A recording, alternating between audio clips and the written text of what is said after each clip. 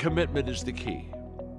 The moment that you commit yourself, then all unforeseen incidents, people, things that can happen that are positive begin to come your way. Basically the whole thought was the fact that nothing comes to you until you commit yourself.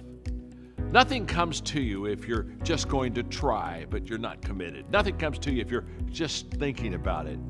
It's not until you take the action step. It's not until you take the direction do the things start to flow through you.